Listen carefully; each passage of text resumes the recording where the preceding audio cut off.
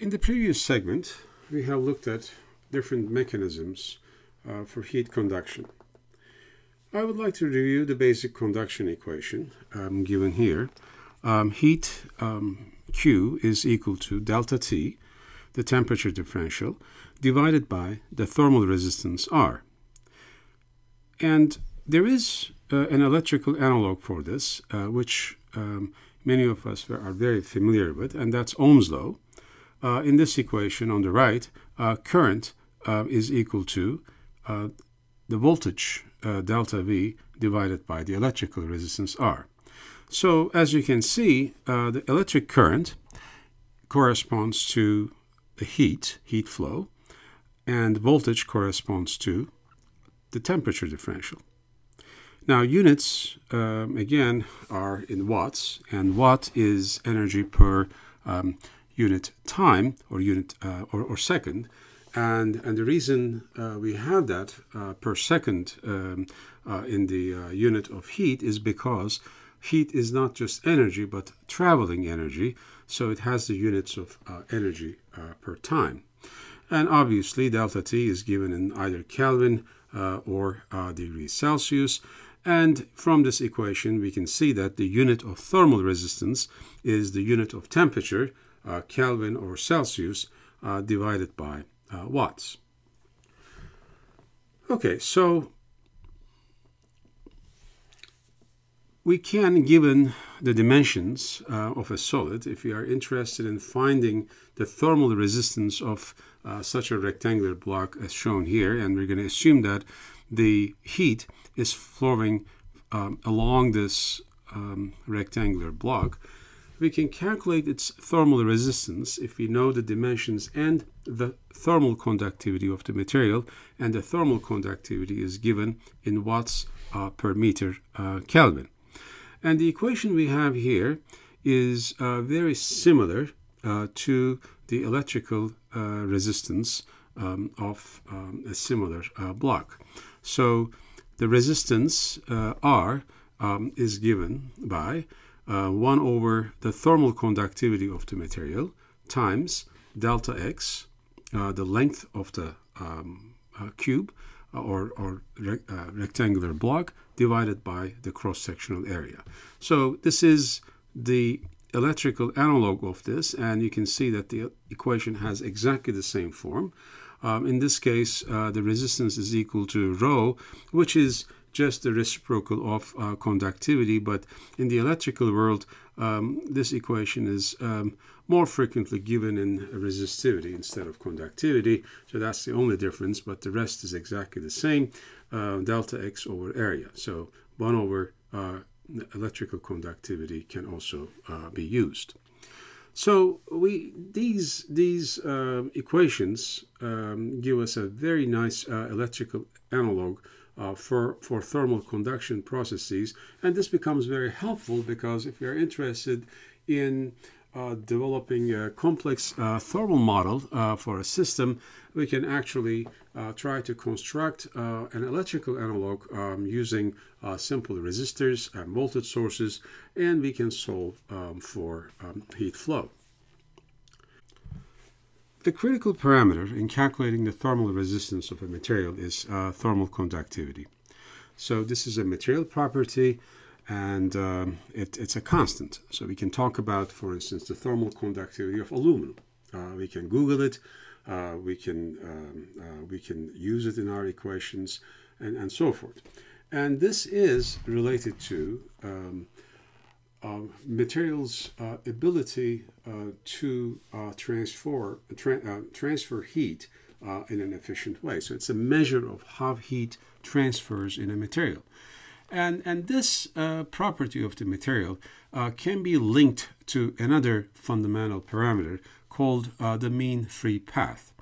Mean free path is a very simple concept. It is basically the average distance your heat carriers can travel without going into collision events. So your heat carrier, for instance, can be an electron.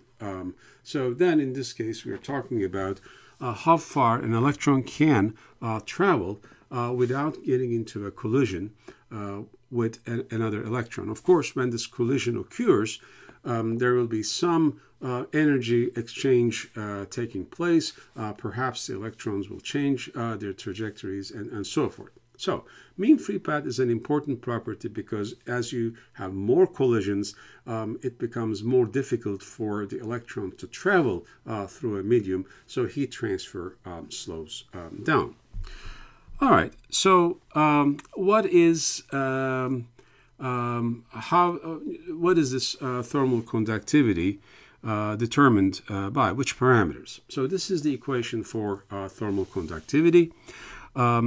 So V is the average velocity of the heat carriers in the material, and that has to do with the energy of these carriers, because we are talking about the motion here. We're talking about kinetic energy. So that's parameter number one. Parameter number two is the volumetric specific heat. This is the heat that you need to provide per unit volume to raise the temperature of this material by 1 Kelvin. Okay, and the third parameter is our mean free path. So mean free path is the average distance that the carriers can travel without getting into any collisions or scattering events. So as you can imagine, the thermal conductivity should be proportional to all three parameters. So this equation is the general equation for the thermal conductivity of the material. So this one right here is basically velocity times distance. The average distance, the mean free path, is equal to average velocity times tau, which is the average time, mean time between different scattering events. So there is this specific heat in this equation is the volumetric specific heat. This can be written as follows, and in this equation we have specific heat, and in this case this is the heat that you need to provide to unit mass, kilogram of the material, needed to raise to temperature by 1 Kelvin. Otherwise, this equation is still pretty much exactly the same. Density, rho, stands for the density of the heat carriers given in kilograms per meter cube. So density times specific heat times, again, the average velocity of the carriers times the mean free path, lambda, gives us the thermal conductivity of the material. All right. So far, we have talked about conduction, but there are two other forms of heat transfer. The first one is convection. And in convection, as the individual heat carriers move, and this can be, for instance, in a gas, so these carriers are moving in their random directions. But in convection, there is this extra force that makes them move together in a particular direction with some average velocity. For instance, you may have air flow. You may have an air current flowing inside the room. You may have a fan, for instance, that's forcing the air to flow. So in this case, we are not just talking about movement of heat. If you recall, when we talked about the gas molecules in that confined box, when heat traveled from one side of the box to the other, it was just heat moving. We didn't necessarily need the actual molecules moving from one side to the other. It was just the energy moving. That was our heat flow. In this case, though, we have actually physical particles moving in the system. So we have a fan. Fan is forcing the air molecules to physically move, physically flow in a particular direction.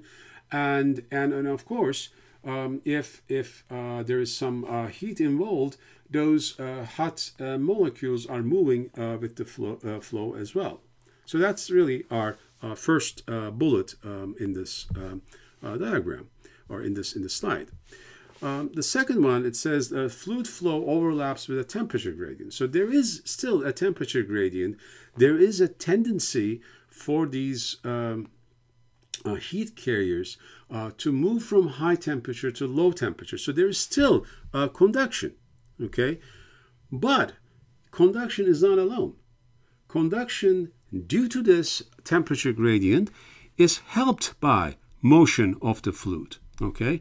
So I use the term fluid here because it doesn't just have to be gas. It can be water, for instance. So water cooling is a very common technique used to cool instruments, hot objects. So in that case, there is this hot object, and this hot object is the source of our heat, and the atoms in this hot object are vibrating like crazy, and those atoms are physically interacting with the water molecules and transferring their energy to the cold water molecules, and the heat flow can therefore occur from the hot object into the water. But the water is not stagnant. You have a water flow, and because of the water flow, these hot water molecules are basically moved away from that point. So constantly you are replenishing your water with cold water, and so therefore maintaining a temperature differential. Okay, so again, we do have conduction because we do have a temperature differential, but on top of the temperature differential, we have this motion of the gas molecules or the water molecules that are getting hot, absorbing some of this energy, and being moved, forcefully being moved out of that hot place, so that you can have these cold water molecules replacing them. Now we can again heat them, and so the bottom line is we are helping these the conduction to occur more effectively. So there are two types of convection. One is free convection, the other is forced convection. A great example of natural convection is basically when you have a radiator in a room. The radiator is providing kinetic energy to air molecules right above. And these air molecules are in random motion here, and they are energetic. And if they can win their battle with the gravity, you can understand that there will be a spread of these molecules in all directions, and especially away from the radiator. So you can imagine that as the the air molecules get hot in their random motion, some of these molecules will start going up and go to the ceiling, which is cold. And at that point, now these molecules are losing their kinetic energy, and with the influence of gravity, they're going to go down to the floor. So this creates a natural flow of air molecules, and this is basically natural convection. So we don't have any outside mechanism forcing these molecules to move, but naturally these air molecules are moving because we have this temperature differential between the radiator and the ceiling, and there is that motion of air molecules constantly moving. So this is not just flow of heat, but actual molecules are moving. Okay. Now, in the case of forced convection, the situation is a little different because we are not really waiting for these hot air molecules to rise in the room. In this case, we have a fan forcing some air, and therefore we have an established airflow by this fan. So the air molecules here are moving from left to right because of this fan. And if you have a hot object, these air molecules will pick that energy from the hot surface and carry that heat away from that hot surface. So this can be a great way of cooling this hot object as well. And this is very commonly used in a lot of applications. As I mentioned, water cooling is one of them, but also air cooling is used very, very commonly in electronic cooling. So this can be described by Newton's law of cooling. There's a very simple equation here. This is the convection equation, where Q is the heat flow due to convection. H is the heat transfer coefficient, and this is given in units of watts per meter square per Kelvin. And that's multiplied by the area exposed to this flow of fluid. And then we have this temperature differential. So the resistance, the thermal resistance of the material is given by the reciprocal of heat transfer coefficient times area, right here.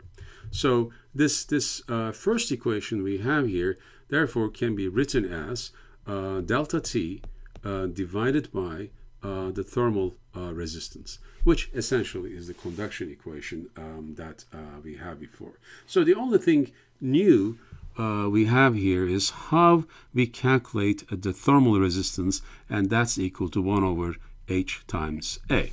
Okay, so H, the heat transfer coefficient of the material, is not a material property. It depends on factors such as properties of the fluid, also nature of the fluid flow, but also the material that we have for available for convection.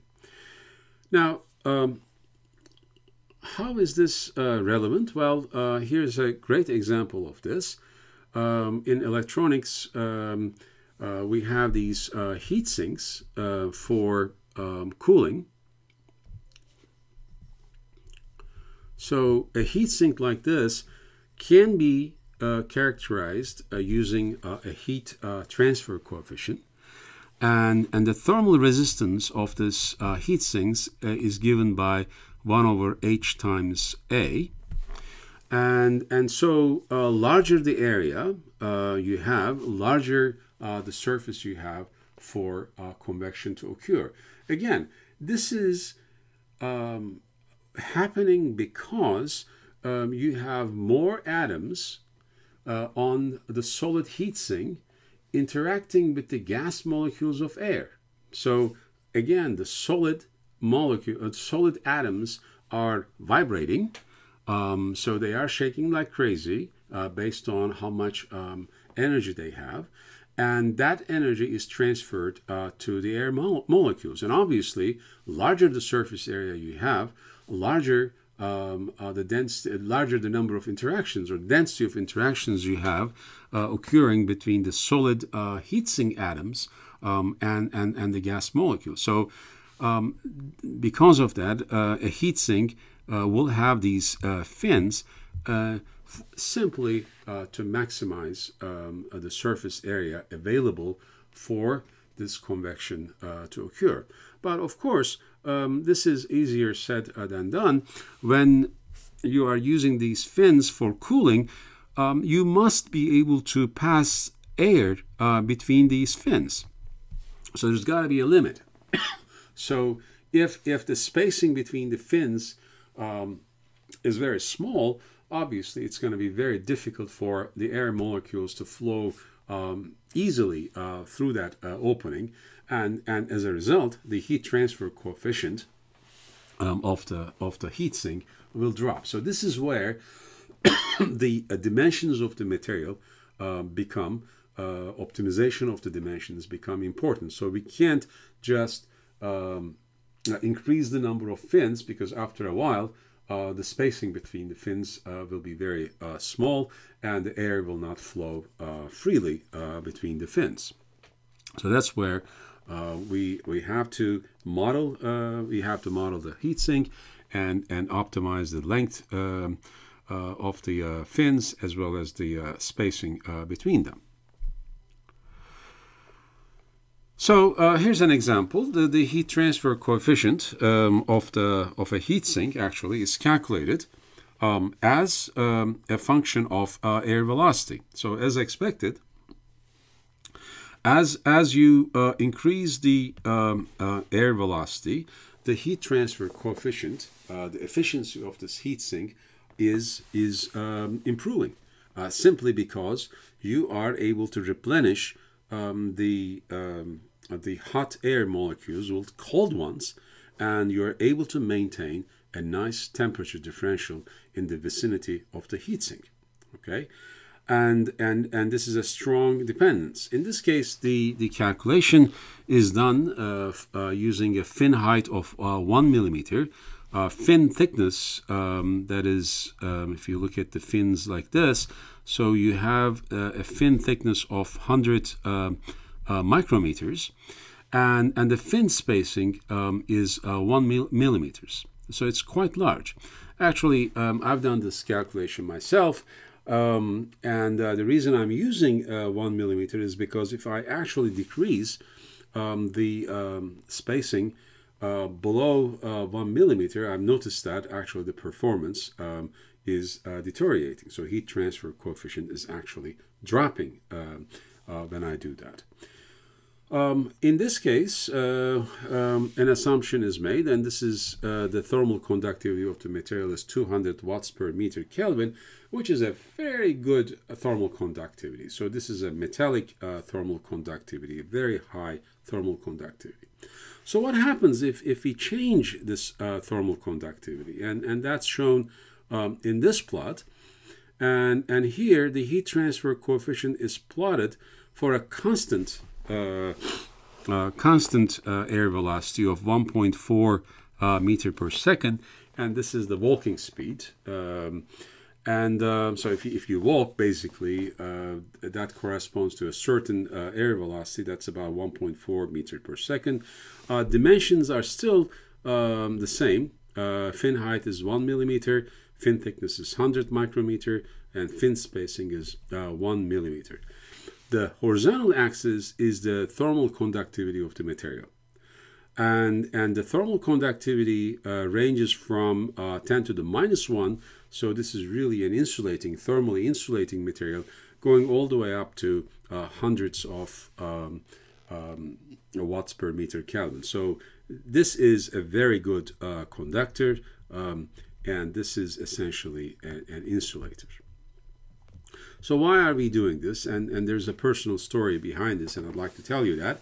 In the Assist Center, we are interested in flexible devices, and we are interested in cooling these flexible devices. So therefore, we need flexible heat sinks. Well, typically, heat sinks are made of metals like aluminum that conduct heat well. So, and you can see why you need that. The thermal conductivity is heat transfer coefficient is very low when your thermal conductivity is poor, and then it goes up and it saturates after a while. But you need this thermal conductivity in this range so that you have a decent heat transfer coefficient in the 100 watt per meter square Kelvin range, and this is a fairly good heat transfer coefficient actually. So in the Assist Center, we are interested in creating flexible heat sinks, but we also are interested in creating small heat sinks. And the reason for that is we are working on variable electronics, and the small form factor is very desirable for us because we don't want people to wear these very clunky heat sinks. So if we limit ourselves to heat sinks that are only 1, 2, 3 millimeters tall, then something interesting happens. Well, what happens is that the importance of thermal conductivity drops. So why is that? Okay, so the reason is for heat to leave the heat sinks by convection. Okay, first the heat has to travel through the heat sink fins by conduction. Okay, and during this process, of course, we have convection occurring, and heat is being sent off the heat sink fins by convection, forced airflow. But because this distance is not much, the fin height, that is, this distance is not much, the heat does not have a large distance to travel before it can leave the fins via convection. Well, that means the thermal conductivity of the fin is not that important. There's not a whole lot of distance to travel, so even if my material has a slightly low thermal conductivity, I will be okay. And that's important because, well, then I can use materials that do not have such great thermal conductivities like aluminum and other metals. So I can consider, for instance, some plastics, perhaps some doped plastics with addition of some conductive elements in it, as long as, according to this plot, as long as my thermal conductivity is about 10 watt per meter Kelvin or so, I'm okay. So the heat transfer coefficient saturates, and I have a decent heat sink. All right, so that basically is convection. The final heat transfer mechanism is radiation, and radiation is something that we have studied before. In this case, we don't have any physical interaction between carriers of heat, like molecules interacting, atoms interacting, and so forth. Instead, we have photons carrying the heat, and this is electromagnetic radiation. And we know that all hot objects emit radiation, and it's carried by photons. And we can talk about the wavelength of photons emitted at different temperatures. So thermal radiation is characterized by this equation. The wavelength of light or photons emitted by a hot object can be determined if we know the temperature of the object. So in this case, for instance, this hot metal is glowing red because that temperature corresponds to a certain wavelength of photons. And infrared cameras work because the humans basically radiate at a certain wavelength, which happens to be around 9-10 microns. So in devices, radiation usually is small compared to conduction and convection. But for completeness, I think it's important to add this as another mechanism.